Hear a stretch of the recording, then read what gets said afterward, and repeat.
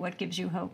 Everything gives me hope, because my hope comes from the fact that I know that everybody wants change. I know that people are not apathetic. I know that people are ready for change. I know that alternatives are possible. And you constantly see how hard the establishment has to work to maintain order. Look at all these institutions, the banks of the Thames, lined with institutions to hold ordinary people down.